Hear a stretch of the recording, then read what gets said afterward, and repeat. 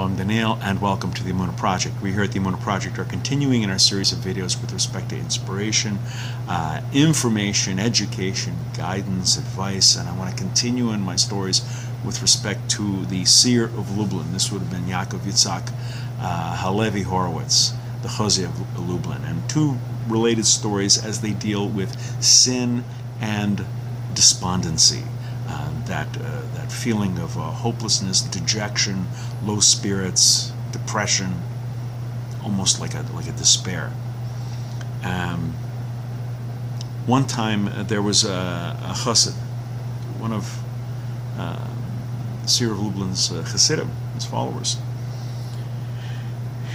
and he complained to the Rabbi of Lublin that he was tormented with the Yetzer Hara, the evil desire, the evil inclination. And he'd become despondent over it. He was feeling very low, very dejected. He was starting to feel hopeless. The Seer of Lublin immediately said to him, "Guard yourself from this feeling of hopelessness, from this dejection, from this despondency, above all. For it is worse," the Seer of Lublin says, "it's actually worse and more harmful than the sin itself." The man was amazed.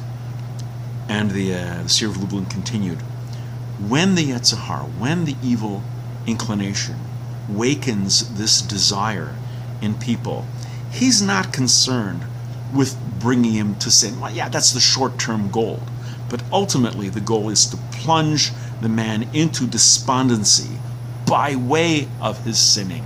That dejection, that despondency, that's the ultimate goal, to have you give up hope, to have you, that feeling of helplessness, that there's nowhere to turn and there's nowhere to go.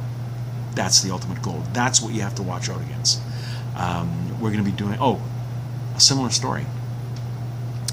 There was, in Lublin, there was a great sinner, a sinful guy.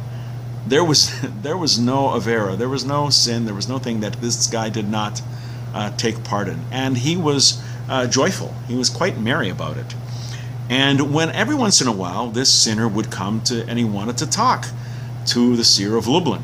And anytime this guy wanted to talk to the Seer of Lublin, Rabbi Yaakov Yitzhak was more than happy to give him his time. And his followers, his chassidim, were quite puzzled at this. And they were actually annoyed.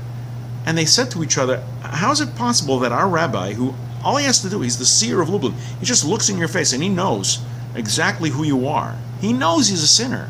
And why, if he knows he's a sinner, does he give him all this time? I mean, we don't understand it." Well, at one point, somebody got up the chutzpah, the courage, the effrontery, to actually put this question to the Seer of Lublin. And he says, why do you consider this sinner worthy to speak with and associate with, as if he was some sort of man of integrity, or some choshev yid, some valuable, remarkable, good man? And the Seer of Lublin says, I know him as well as I know you guys. And you're right, I know exactly who he is. You know how much I love gaiety, and I hate dejection, and I hate despondency. This man sins to an astonishing extent. He's a remarkable sinner. And others repent for a moment, and then 2 seconds later, they're back to sinning again. This guy, he knows no regrets, no doldrums, he never feels low. He lives in his happiness as if he's in some sort of tower. And it's the radiance of this happiness that overwhelms my heart. The Seer of Lublin was basically saying that he wished he could be as joyful and as happy in the performances of commandments and mitzvahs as this guy is happy in his sinning. We're going to be doing more stories about the Seer of Lublin and other great Hasidic masters of the past. Please come back. Please watch. Please learn. And until next time, on behalf of the Emunah Project, I'm Daniel, and thank you too much.